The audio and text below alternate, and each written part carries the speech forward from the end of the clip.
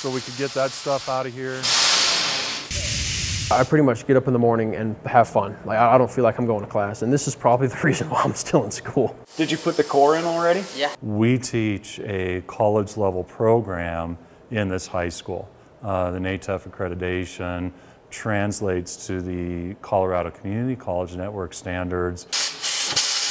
That certification is important because that's national accreditation, and that holds us to very high standards. It's the standards that we're held to are as a training program capable of training an ASE certified technician.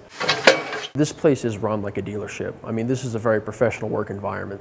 You know, the work gets done quality, it gets done fast, and it gets done well. And that's what most impressed me about this. It's an automotive program with a high degree of technical rigor, so our students that are going to be technicians come out in really good shape.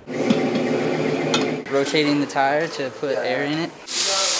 Everything we do is going to come back to critical thinking. The diagnostic process is a pure exercise in critical thinking, where you have to identify the problem. It keeps you thinking. Even if it's the same vehicle, something's going to be different every single time. So that helps a lot of problem solving. There's a lot of science, there's a lot of math there, where they have to understand fundamentally what's going on for the system to operate properly.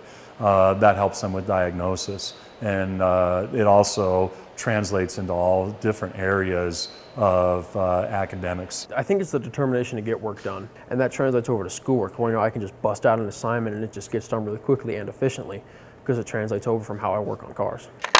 I am taking the valve cover off. The fact that not many women do it, like, they don't think that they can do it. They think that they're going to be put down because it's mainly a guy who's in this industry, not a woman. And I kind of wanted to be able to break that stereotype of being able to do what a guy can do on a vehicle. My ultimate goal daily is for them to walk out of here with a smile on their face and knowing something they didn't know when they got here in the morning. I can do it, and it's not just a man that can do it. And so I want to be able to go and be a master technician and be one of the few women out there that know what they're talking about and can do it. You two guys are going to set the car up on the machine, put the alignment heads on. We'll roll it back and then forward and then turn the tires.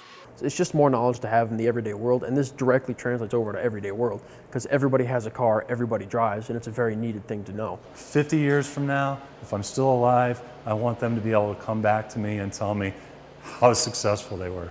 That's it for me. I want my students to go out and succeed.